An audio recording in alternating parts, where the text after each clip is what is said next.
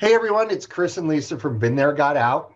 We're back with another of our weekly Q&A sessions, Been There, Got Out Q&A on Facebook Live. And if you don't know who we are, I'm sure you do, but if you don't know who we are, Lisa and I have Been There, Got Out. We offer hope, guidance, and community to people suffering in or struggling to get out of relationships with narcissists and other toxic personality types so that they can find the strength they need to get their sanity back. And what we do during the week is we collect questions from our community. Lisa spends a ton of time on Instagram. I'm on Quora, plus things that come in via email and all the different ways to get in touch with us. We're pretty easy to reach.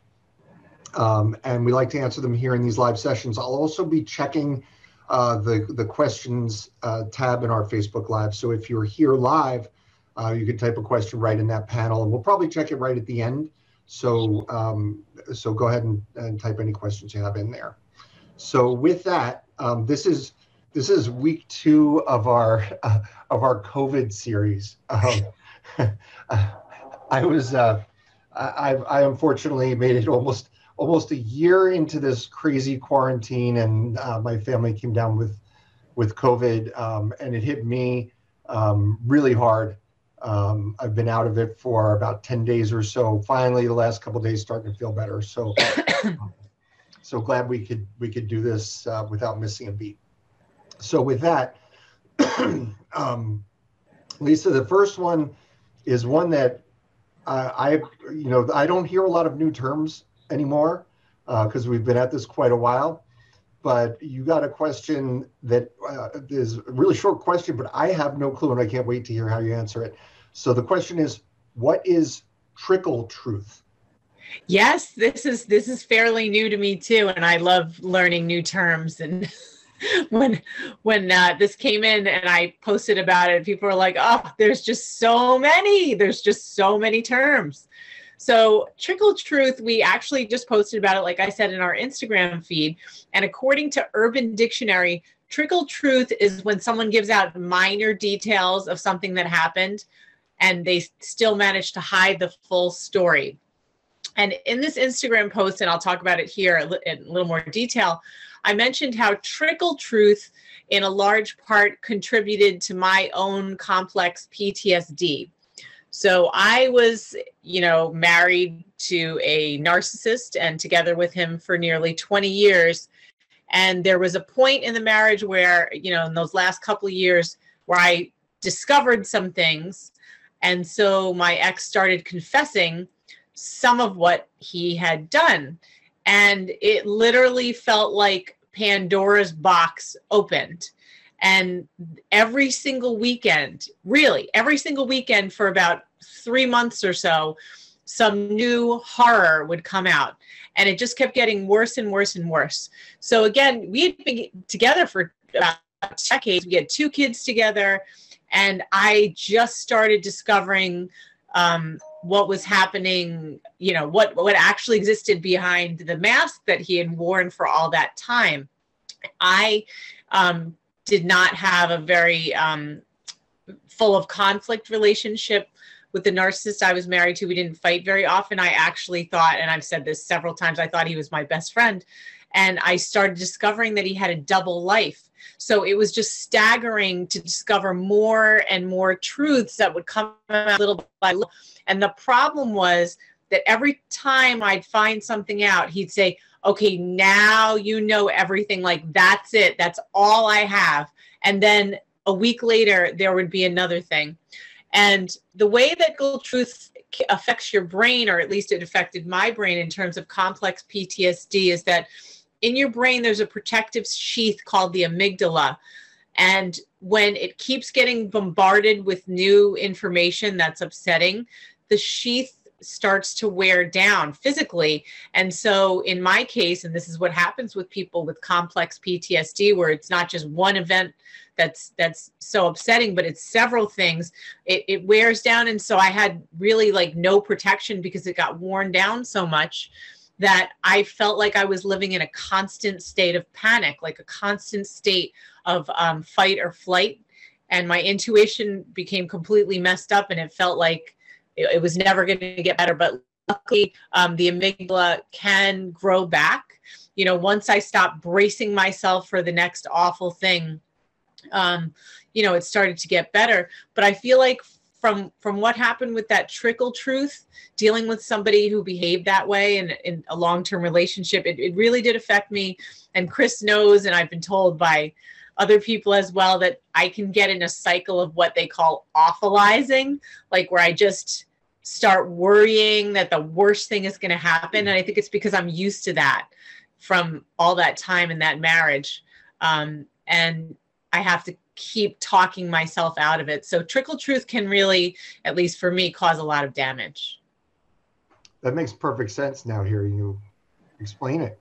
Yeah. And it's really encouraging. I was, you know, I hadn't read any of your notes on it or anything like that. So when you talk about the amygdala healing, that's what I was thinking about right before you started talking about that, because you'll see there's a question later where I get into that like response when you see you have a message from them, or a message, in your case a lot, the message from the court system, and how you get this like panicked initial reaction. It's because that physically that sheath in your brain is worn down. And the fact that it can heal, that's how people like get over the PTSD, right? Yeah. It's PTSD. So you want to read the next one? Because I'm going to go on for a while this time.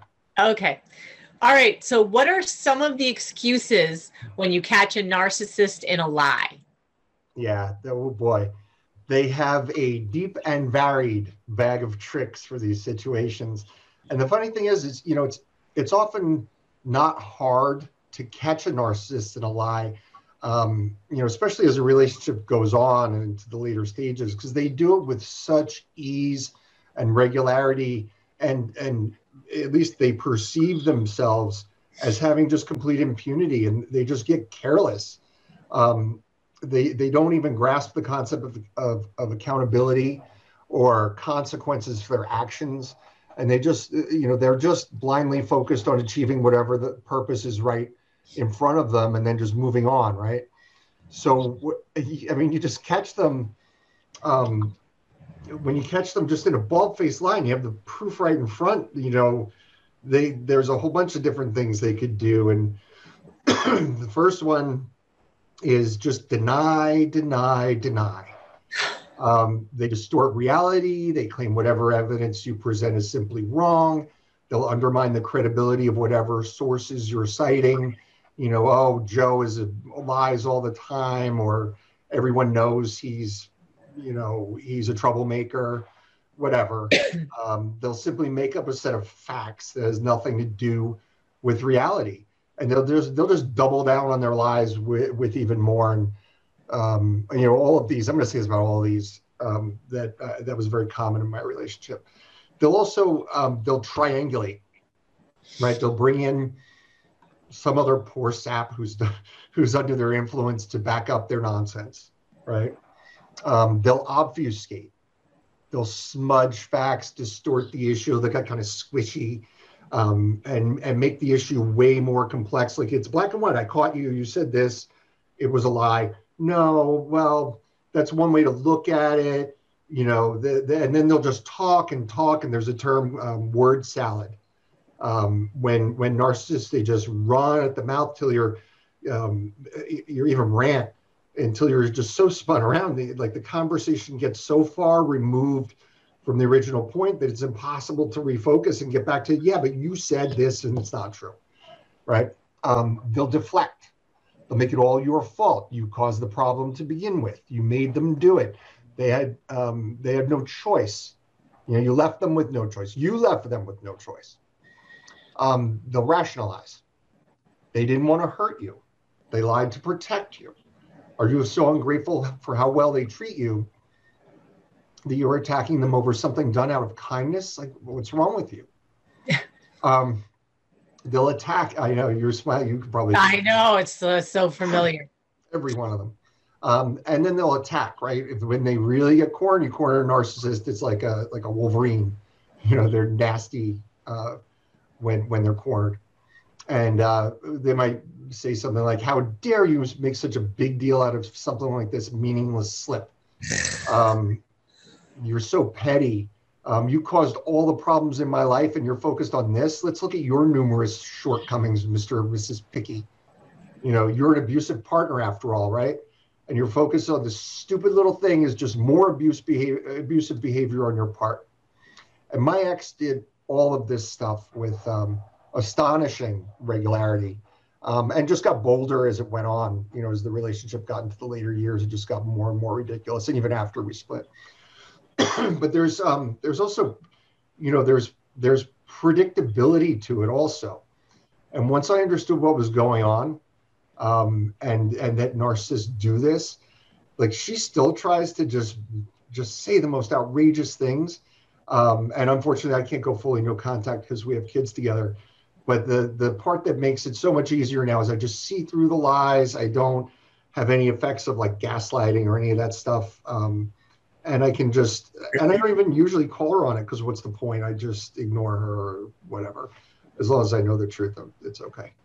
So. Yeah, I'm like, okay, I think you really covered it, Chris. What can I say? But I did start thinking about what I could say. And that is that, you know, through those 2 decades, my ex lied throughout the entire relationship. And one of the things he did, which was very effective, and I didn't question it, was he painted himself as this really good person and this really honorable person. And so how can you question someone who's so honorable? And the irony is that a very close friend of mine from college told me how he thought it was really funny that he and my ex used to talk about politicians and people in the news a lot. And he pointed out that my ex, that for a large amount of their conversations, my ex would talk about how, you know, some of these people were so bad and so immoral. And yet the ex was the worst of them all, you know? So here he is like talking about other people like he's like holier than thou, but of course he wasn't. And I also started thinking about, and I've mentioned this before in other places, but, you know, towards the end of my marriage, I questioned my ex, like why he lied all the time. I had such a hard time understanding how somebody could lie like that. I mean, he had a complete double life. And so I think he actually answered me honestly, because he said that lying is easier than telling the truth. It was better for him to just lie. And I used to ask, you know, how he could do such things and what he thought was going to happen. Like, you know, he always seemed shocked by the consequences. And so I would be like, well, what did you think I was going to say? Or what did you think I was going to do? And again, another honest response from him was, I never thought you'd find out. He said that he compartmentalized everything. So, you know, he had this double life or triple life where he would do these terrible things and put it in a box. And then he would come home to me and the kids and behave and paint himself and see himself as this wonderful husband and wonderful father. It was like he was responsible for this other stuff he did. And I really had a hard time coming to grips with that. And I think that a lot of people do. They just can't fathom how somebody could lead a double life. And it is very, very common for people like this to have a double existence. Yeah. All right. So speaking of that, do you want me to ask the next question or you want to ask it? No, you're going to answer it first. So I'll ask this one. Okay. So is this a form of gaslighting from a narcissist? And this is a quote, what somebody, a perceived narcissist would have said. I think you are cheating, not me. I should check up on you to see if you're with someone because I know I'm not. Oh, you should have read that differently, Chris. You should have said, I think you're the one who's the cheater. So this comes up all the time, and it is so strange. And it is really, really common for a narcissist or a toxic person to gaslight you and claim that you're the one that's cheating, when indeed it is them who is the cheater. And it's a form of projection, which is probably one of the most common manipulative techniques that I've experienced, that I just think is bizarre, because they're accusing you of something that you know they're doing, and you're defending yourself when you haven't done it and they have. So I know that in my own experience, you know, towards the end of our marriage, my ex insisted that, you know, we should try to save the marriage and go to couples counseling. And I've talked at length about what a waste of time, money, and energy that was. And how in my domestic violence certification classes, one of the first things they said is that couples counseling is not ever a good idea when you're dealing with a toxic person. So anyway, but we did go to couples counseling. I didn't realize that it was a waste of everything. And he managed to manipulate me and the therapist for years. We had multiple couples counselors. And one of the freakiest things I remember he said was the therapist asked us what we valued most in the relationship. We had been dealing with his infidelity. And he said that what he wanted more than anything from me in our relationship, brace yourself, was loyalty. Okay. Now, I had never cheated on him, even after he cheated. Well, I found out he cheated the entire marriage. But so here he is telling this counselor and me that he values loyalty, like it matters so much to him. And in the meantime, he was still cheating and he was still lying, yet he was claiming that loyalty mattered most to him. That's crazy. Absolutely crazy. You know, that's the first thing I thought of when I saw this question was, it's not gaslighting, it's projection, right? Mm-hmm. And projection was the very first trait I noticed a decade before I knew anything about narcissism. I just noticed this quality that my ex had really early in our relationship. And I remember having a conversation with her out on our back deck where she said, you know, what I can't stand about this person, I don't remember who she was talking about, is that he'll take his own worst qualities and put them on you as if you have those qualities. And I didn't know the word for it. I didn't know what project, but I knew she did that. And I just stood there like, oh my God, like, do you see like the double layer of irony in there? Like, not only is she accusing someone else of projecting, but or not only is she accusing someone else of having this trait, but it's the trait that she herself has. You know, it's like layers of it. And I just was dumbfounded by that. And I'm glad now to have the vocabulary to be able to talk about it. But my experience was kind of similar, you know, over 14 years with my ex, that she would often say to me, you know, that she thought I was cheating. And she'd say, of course you're cheating, all men cheat. And I never did. I'm like incredibly loyal. I'm like a puppy dog. I always joke with you about that. Yeah. And I learned after the fact that it was her, you know, she had serial extramarital affairs. I'm sure there are plenty I don't know about because they're such, habitual cheaters. I don't really know about the specific situation that this person is in who asked the question, but, you know, I would say to anyone just generally, if you're suspicious that your partner is cheating and you've started down this path of, are they potentially a narcissist? There's, you know, where there's smoke, there's fire usually. Like, you know, don't be naive, and there's probably some merit to your concerns. Yep. For sure. Okay, next question. Yeah, you do. I'll ask. What's the difference between narcissism and narcissistic personality disorder? Sure. So I think there's kind of two answers to this question. And the short and sweet one is there is no difference, right? Narcissism is narcissistic personality disorder. But the second sort of more nuanced answer relates to the common usage of the word narcissism or narcissist. And I think that, most people who haven't had a reason, and if you're one of them, you're lucky, haven't had a reason to learn about NPD, they'll use the term narcissistic rather, as a synonym for like extremely egotistical, right? Somebody has a big ego, oh, they're narcissistic. They'll use those interchangeably. And a lot of people don't realize that narcissism is actually a personality disorder. It's called, technically what's called a cluster B personality disorder in something called the DSM, which is a manual. It's, this thick, that mental health professionals use to categorize different types of mental illnesses. And I knew nothing. I didn't even DSM. What's that? Before I started down this path of learning why my life was so chaotic and problematic, and had to deal with all the stuff that sprung forth from that. And I used to throw around that term narcissism to describe people with big egos too.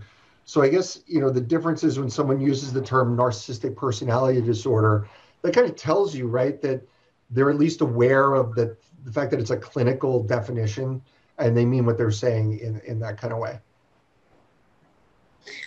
Yeah, I mean, I was thinking that we had a similar question last week regarding BPP or BPD, borderline personality disorder.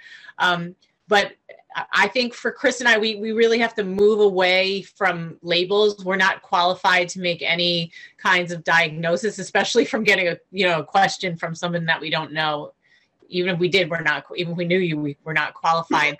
Again, our main goal for you is to look at the behaviors and help you work through what's going on in your own relationship.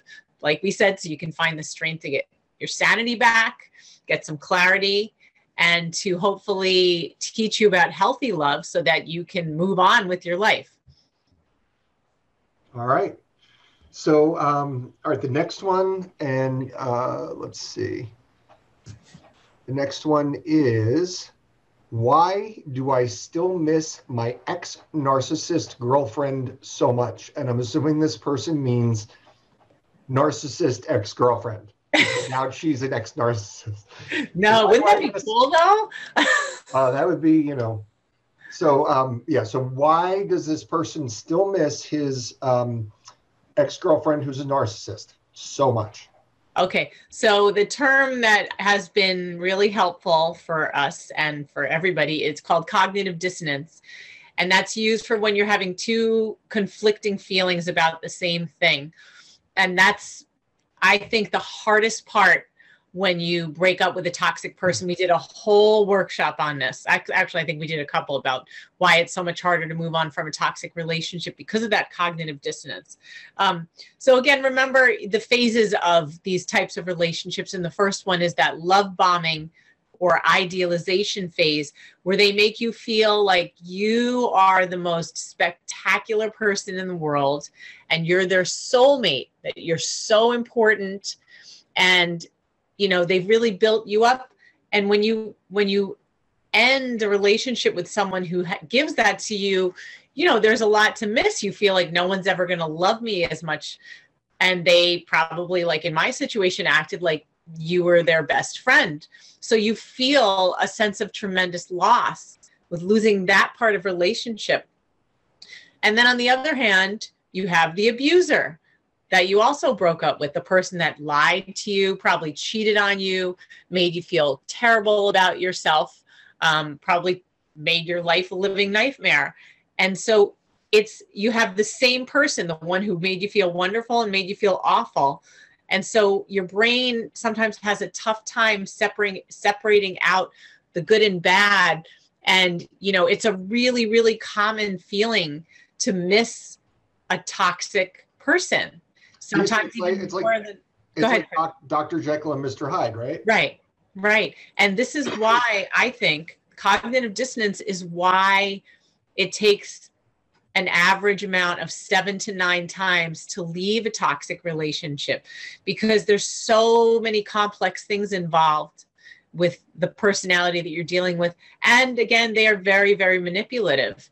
So, there's a lot involved there. And the other big thing that makes it really hard to let go of a toxic person is the deep-seated belief that they can change. You want to believe that they can change. You want to believe that you have control over the situation. They'll make you feel as though you have control over a situation. If you were just a better partner, they wouldn't behave like this. And it's just so messed up. And that's what really destroys so many of us in these relationships. So it's tricky. And it's a very, very common feeling to have. So once you realize what it is, you can try to start working through it, and it might make things a little bit easier. But realize most people feel this way. Yeah, absolutely. And I mean, you hit it right on the head.